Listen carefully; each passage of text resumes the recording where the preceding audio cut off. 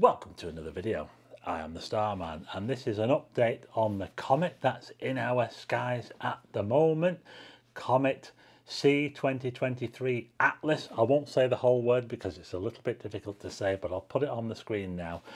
So we've had this comet that's gone around the sun. It's visible in the sky. People have been taking pictures of it. People were taking pictures of it before it went round the sun, and now that it's come round the other side, we can see it now in the northern hemisphere after sunset. If we're lucky enough and we've got clear skies. I haven't seen it yet. Now, if you saw my last video, you'll know that I went out to try to take a picture of it from the promenade, and I was successful, but only just. They were very, very blurry pictures, and the conditions were terrible. The wind was coming at me, the clouds were rolling across the sky like that, but I managed to get a picture of it. Just the other day, I went out, the picture's on the screen behind me here. I'll put that picture on the screen for you in just a few seconds, but I just want to show you this first. Check out this picture, which somebody sent me. Dr. AB, all the way from Macau in China, took this amazing picture of Comet Atlas. Just look at that. That is amazing. And he captured that not long after it had gone around the sun. I think it was taken sometime last week, or maybe last weekend, when it was still fairly close to the sun. As you can see, it's in very, very bright twilight. That's a fantastic picture, and thanks to Dr. AB for sending me that photograph. The comet at the moment is moving further and further away from the sun. It's moving away from us as well. So as it does move further away, it will probably get a bit smaller and a bit more faint, but it has got a very nice tail on it. I just want to show you this picture now that I've got on the screen. Just check out this picture that I got. This is my best picture which I took of the comet when we went on we had like a little star party last week on Thursday. We went up the coast away from Blackpool, and I managed to get this shot here. Okay, now I managed to get that shot there just using this camera with this lens, and it was the last picture I took of the night, because before I took that picture there, we had loads and loads of cloud in the sky. We arrived at the site at about 7 o'clock when it was just starting to get dark. The sun had been down for quite a while and there was clouds rolling across the sky. And I just pointed my camera in the general direction where I thought the comet was, and I managed to get this series of pictures here. As you can see, the comet is there. I couldn't see it. We couldn't see it. And one of the reasons why we couldn't see it is because it had a blasting moonlight. We had a full moon going, folks, yeah, and that didn't help. So we had cloud and we had a full moonrise as well. The moon was just blasting the western part of the sky as it rose towards the east. So we had a full, is it a hunter's moon? I'm not really too sure, but everything seemed to be against us, and I did my best to see if I could see the comet with my naked eye, but unfortunately, I couldn't quite see it. But by the time I'd taken this picture here, by the time I'd taken this one, it must have been a good hour and a half after. It was around about 8:30 when I took this picture, and the comet was much, much lower down. Now, when anything goes low down in the sky, a star, a planet, or the moon, it goes into like a very kind of thick atmosphere. You get the thickness of the atmosphere, and whenever things go that low down, it starts to get a little bit, gets a bit wobbly. Things get a little bit more faint because you're looking at it through more atmosphere. Stars start to twinkle more. The moon starts to go a little bit shimmery, you know.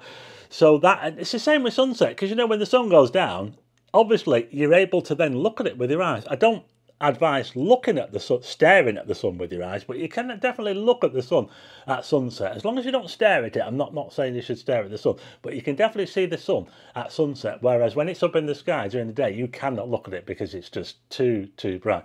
But it's the same effect of what I'm talking about here. When anything gets low down on the horizon, it starts to get a little bit more faint and a little bit more difficult to see. So I managed to get that picture there, and the settings were, it's a Nikon D850, a 50mm f1 lens, a bog standard lens. I think the aperture was f2.8, and I shot for 6 seconds at ISO 640 or something like that. And I managed to get that picture there, which I'm quite pleased with actually. It's a nice seascape. We've got the sea, we've got a long exposure of the sea, a little bit of the beach, and we've got some nice stars and a little bit of twilight in the sky there. I just played with it. It's got a really nice tail in it. Look at the tail there, isn't it amazing? It's got a lovely tail to it. It's just a shame that we couldn't see it. But anyway, what I want to do now is I want to have a look and see how the comet's looking now. I think it is going to be a little bit fainter. Let's have a look on Stellarium and see how the comet is going to be for the next week or so. We'll have a look right up to next weekend. So here we go. This is Stellarium, and this is how it looks as I'm filming this now. It's the 19th of October when I'm filming this video, and this is how the sky looks after sunset. We've got a bright star there just above the tree. That's called Arcturus, and that's your guiding star towards the comet. If you can see that star there towards the west, what you want to do is you want to scan towards the left. So you want to scan towards the left, and you might be able to see, you might be able to spot Comet Atlas there. It's out to the west there, yeah. So use Arcturus as a guide, but remember, it will get further and further away to the left as the days go on. I'm just going to fast forward the days now. Here we go. I'm now going forward on the days. We're going to head towards the weekend, and you can see the comet is moving. It's moving slowly, slowly towards the left hand side of the screen. Now I do think that the more towards the left hand side of the screen it's going to get, the more towards the south as it is. It's going to go into the Milky Way there actually. It is going to get a little bit fainter for us, and it probably won't be visible for a whole lot longer. So, and it's going to be around about 25 degrees up, at least from where my latitude is anyway. I'm at 53 degrees, so that's roughly how high up the comet's going to be from here. So there you go, that's a little look at where the comet is going to be for the next week. Remember, I think the earlier the better. Get out there after sunset as soon as you can. As soon as the sun drops below the horizon, start to look then, because you never know. And if you can't see it, just take pictures of the sky. Just use your phone or your camera and just take pictures of the sky. Use that bright star Arcturus as a guide. Remember, it's going to be to the left of that star by a fair amount. Around about 30 to 40 degrees. If you can work that out, 30 to 40 degrees to the left. And remember, it's moving all the time and it's getting further and further away. So this might be our last chance, folks. This week, hopefully the moon is going to become less of a problem, because the moon is going to rise later. We were a little bit unlucky. We were very unlucky with the clouds, and we also had the moon. So they combined to make sure that we couldn't, well, one of us could see it in binoculars, but I didn't even have any binoculars with me, because I couldn't even do that. So it was not easy for us to see the comet, but at least I got a half decent picture of it. I'm very happy about that.